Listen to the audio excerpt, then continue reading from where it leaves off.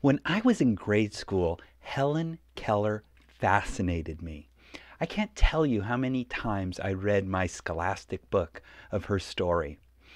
I'm sure that that fascination of mine comes from the fact that I'm an Enneagram Type 6.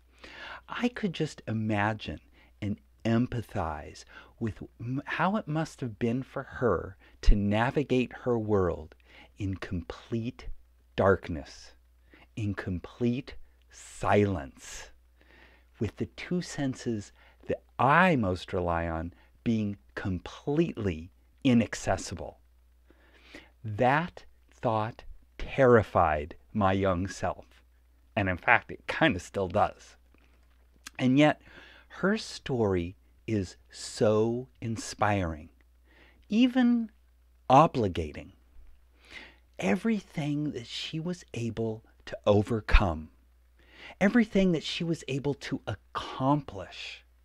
If young Helen Keller could do all of that, then certainly my privileged, able self is obligated to put in my very best effort. Helen Keller gave me the courage to be my best self. March is Developmental Disability Awareness Month. And here I would like to acknowledge another important person in Helen Keller's journey, Anne Sullivan, her teacher and lifelong companion.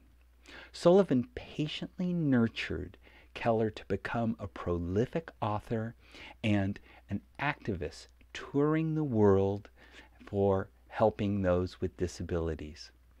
Both Sullivan and Keller recognize the potential of all humans to fully contribute given the right support. The movie Crip Camp was released last year, telling the story of the Fight for Americans with Disabilities Act. I strongly recommend you watch this inspirational film. I hope that you, like I, come away feeling a sense of pride for how that law has extended civil rights to all those with disabilities.